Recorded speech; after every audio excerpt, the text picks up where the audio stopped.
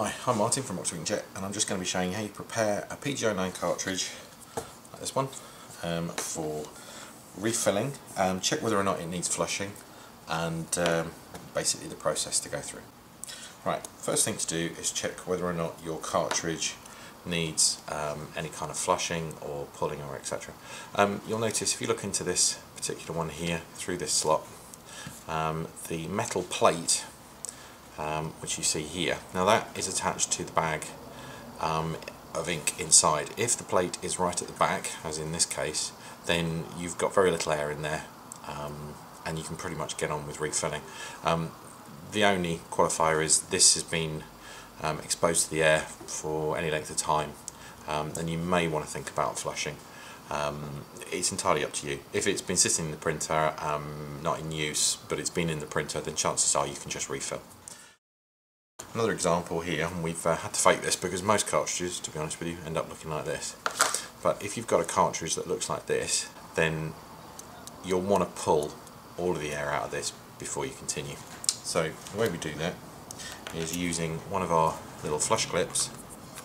What you do, you clip it on at that end, and then clip like that. Then you use a syringe like this one, and then literally just gently, and I'll show you what happens as I do this. And you gently pull that back, and as you'll notice, the metal plate inside is starting to move towards the back, and I'm starting to get some resistance to this. Once you've got all of the air out of there, that's basically ready to refill. Now, the nice thing about these cartridge design is that when you pull the air out, the air stays out.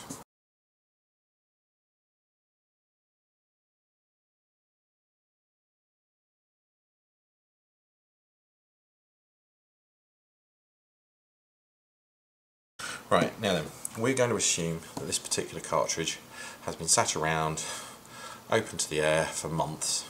So we're actually going to show you how to flush. Like I said, this isn't generally necessary, but for the purposes of this demo, we're going to show you how to do it.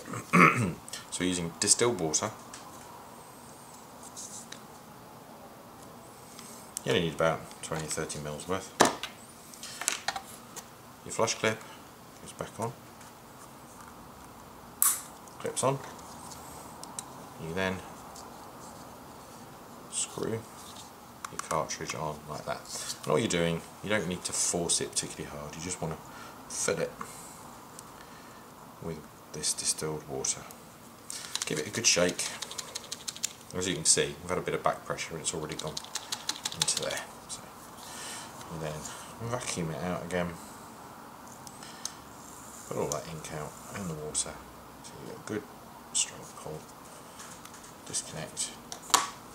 You just dump it, and I've got a container here that I'm using.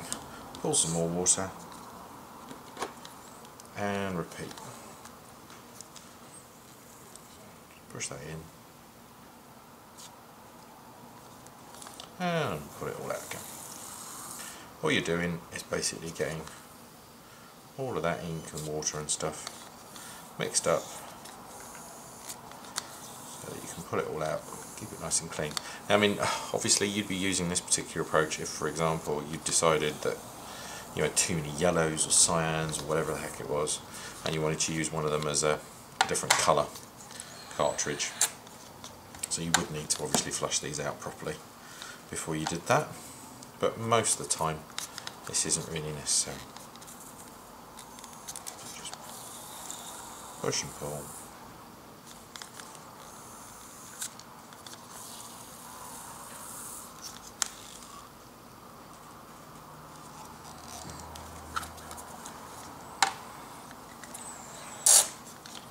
I'll put a bit more water in it this time, just to give it a really good flush out. What will happen is this plate in the front here, as you can see, it's starting to get quite clean, but not so much there. So you have to overpressure it slightly to get any water behind there. Oopsie daisy. And one of the things, if you overpressure, as has just happened now, you can actually blow the cartridge out like that. So that will clip back in, you don't have to worry. That's not a blown cartridge, we haven't got water going everywhere at this point, but just be aware that you can actually overstress these.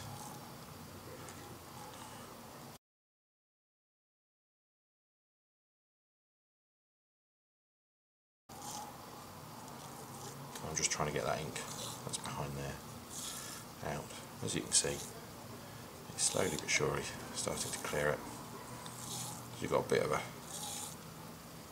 hard bit of ink.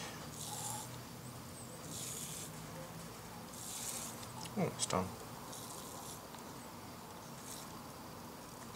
One key thing, if you've got a damaged cartridge, this part here isn't really necessary. Most of this is just container. The bit at the back here is slightly different, but you can actually take this off and it wouldn't really affect the ink carrying capacity. Well, you want it on anyway because you want to stop the bag from overfilling, but what I'm saying is if this pops off, that doesn't break the seal. The bag inside is the bit that holds the ink. If you've got a leak in that, so when you push like this in and you start getting ink leaking out here, toss the cartridge. It's not going to be any use to you at all because it's going to be compromised. So that's something to look out for. Right, I'll pull a nice hard vacuum on that. Once you're finished with the flushing, disconnect from there, get rid of the rest of your water. If you've been using tap water to start with, make sure that you flush with distilled water afterwards. If you're using a cleaning solution, which to be quite frank you don't need to use with these, make sure again you flush with distilled water before you fill with ink. Reason for that is any chemicals in the cleaning solution, any minerals in the hard water from normal tap water may well cause problems with your nozzles later on. So use distilled water as a final flush. And we've already done that anyway. That's what we're using from the get-go. So we're alright. I'm just going to use some fresh water.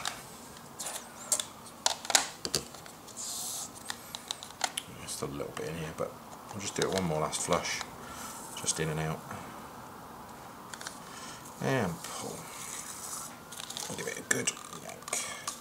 Pull as much air out of there as possible, and water obviously.